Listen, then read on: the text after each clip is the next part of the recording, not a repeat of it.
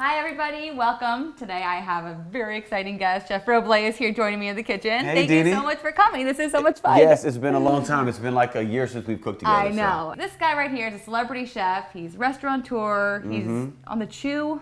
Yeah, the Chew, the Roble & Co. show in Bravo. And my restaurant, Streets Restaurants in Williamsburg, Brooklyn, just opened up about 6 months ago. It's going very well. Congrats. And as always, I'm always catering, Roble & Co. catering. So impressive. So you were a busy man, I take it. Well, thank you for taking the time out of your day to come cook with me. Oh, anytime for you. This is really fun. And you have an awesome recipe for us today, right? Yes. This is something, it's very easy. It's light, it's healthy. These are all things that I love. Me too. You know, I don't have a whole lot of time to, spending like an hour making dinner, you know? This is something, this is like 15, 20 minutes. And it doesn't take a high skill level. Yes. And it's good stuff. So show us what we're making. Okay, so we're gonna do there's two steps. First, we're gonna make the sauce. Okay. And the sauce is an avocado vinaigrette or puree.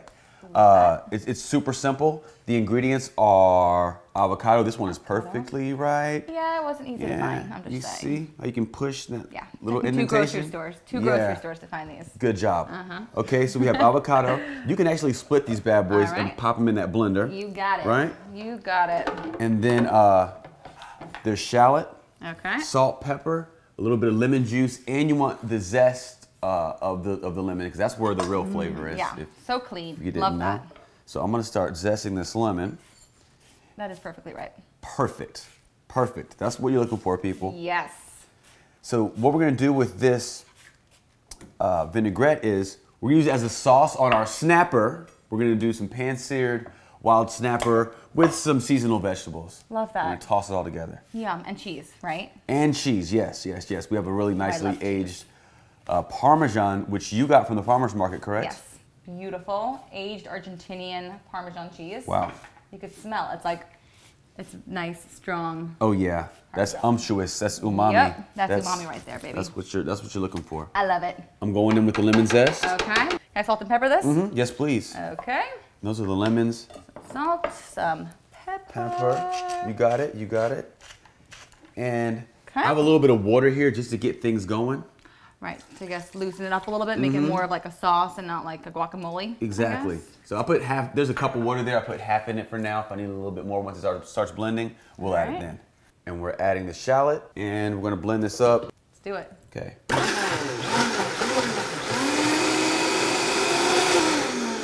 Gorgeous. I mean, that's pretty much it. I love it. We're gonna use it as a dressing and as a sauce or a topping for the fish. So we're good with that. Beautiful. Should we go make our fish? I think we should. Let's do it. All right. Let's head to the range. All right, so let's fry this fish. We have some beautiful red snapper here. Yes, we have red snapper here. So here's one little trick that I like to do. On the skin side, I want the skin to be crispy and as much browning as possible all the way across. Yeah. So one little trick that I do is I'll make a little pinch and I'll just make a little incision there. This keeps the skin from kind of like seizing up. It keeps it nice and flat when it's in the pan, so you get nice browning on the fish. I feel like if you're gonna serve skin, it's gotta be crispy. Yes, it must be. All right, so we're gonna I'm gonna oil this fish down, right? That looks so pretty. Give it a little pepper, a good amount of pepper, and salt. That's all it really needs. Yes, we are nice and hot now. Like, you want the pan to be hot, like really hot. That's what's gonna keep the fish from sticking. And it's also going to give you a nice crispy skin. So wait for it. Here's that sound. Yep. I love it. Just for about 8 seconds. Just hold it down. It'll keep the skin nice and crispy. Okay, so that's my first one. This is the one time where pressing down on food is actually a good thing, right? They always say burgers and pancakes, let them be fluffy, never press it down. For this particular fish, that's just fine. I'm going to take this whole pan and put it in a 375-degree oven for about 8 minutes or so, and the fish will be cooked all the way through, perfectly juicy, delicious. And that's it. All right. Love it. Okay, look how crispy that fish looks. It's so perfectly brown, and you see those little incisions that we made help keep the fish flush and flat on the pan, which gave it nice, crispy skin all the way across. Stunning. So, I love it. I think we're about ready to plate this thing up. All right, Yeah? Let's do this. What do we have here? Well, I already steamed off some cauliflower. Right, so that's nice and easy. Put it in a steaming basket in a little pot. Cover the lid, put a little bit of water in it, cover it up, and just let it go. All right, so we're going to season this. Okay, with some salt and pepper. Right? So what's it like being on the chew? You get to work with Mario Batali. Batali's my favorite chef in the world, and yeah, it's an honor to work with him. That is so cool that you get to work with him. Does he really wear Crocs every day? Yeah, he wears his orange Crocs every day. Actually, we traded one time. I gave him like a pair of Kanye sneakers, and I put on his Crocs. It's live on television. It's on the internet somewhere. You rocked his Crocs. Right here, we have some baby kale. Okay. And the cool thing about this is that the heat, the residual heat from the cauliflower is going to wilt the kale. And yes, we have some aged Parmesan. It's going to melt the Parmesan too. You want to go in with some of that? Okay. And I want to go in with a little bit of our avocado vinaigrette that we made earlier. So basically, look at this like it's a warm salad. Already. Oh my gosh. So we're like dressing a warm salad. Yes. We'll put a little bit more when we plate it too. Okay, so you can stop for now, but we're not done. We're definitely going to use some more of that. All right. So we're going to toss this around. Look how beautiful this is. All right. It's delicious, well seasoned. And what kind of food are you doing in your restaurant? Do you do on the chew? Is it mostly soul? I know you do soul food. Well, at Streets, there's a little bit of soul, but mostly Streets is international street food. I'm sure a lot of y'all out there had hot dogs and baked beans for lunch or for dinner when your mom didn't have a lot of time, but imagine that made by a pro chef. Yeah. So things like that. We did that a lot growing up. My mom always made baked beans.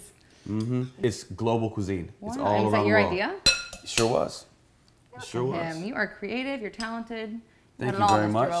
Well, you know what? I think you should hit this bad boy with some more of that cheese. Okay. Just make it snow. Let it snow. I love making it snow. It's Christmas in September.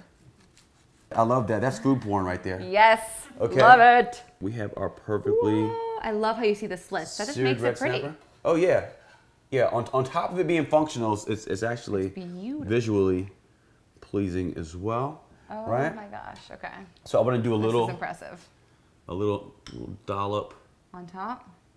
Of the avocado. I'm salivating. So, oh, this looks so good. hey, you're eating for two, okay? I am. A little bit of parsley. This is that's beautiful. All right, this is going on Instagram. I mean, what else? We want to throw a little bit of lemon on here? Sure. Yeah. Lemon zest, lemon juice. What you thinking? Why not a little bit of zest on there? Oh, pretty little speckles of yellow. Holy. I think we have a winner. Deanie, I think we have a winner. Killed it again. Love it, got a winner. Deanie, this is what's for dinner.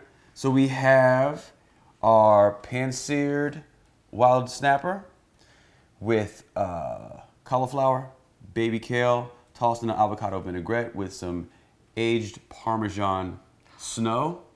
Because she let it snow. You saw that, right? I made it snow. That is gorgeous, and I think that we should definitely try it. But it's almost too pretty to eat. Should we take pictures first? I think we should. Okay, let's do it. Let's get our phones. Okay, so moment of truth here. This is looking fabulous. Oh, yes. Look how soft the fish is. Oh, my goodness. Oh, yeah. You make me the perfect bite. You have everything right there. You have everything. Cheers. All right. Oh, we just touched forks. Cheers. We just cheers with forks. Roble, this is delicious. You taste that Parmesan just through and through. It's everywhere. Yeah, the Parmesan is what really took it over the top. And it's creamy also from that avocado. Right? And it's healthy creamy. That's like a vegan dressing. So if you don't want to add the cheese, you don't have to. I highly recommend doing it. But the avocado is creamy.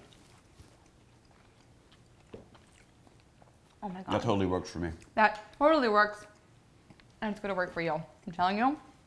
Try this. This is like the perfect dinner. I'm so excited. Thank you so much for joining me, Roble. This was awesome. My pleasure. Let's do it again soon. Seriously, long overdue. Yes. This was amazing. And that is how Deanie delivers with Roble.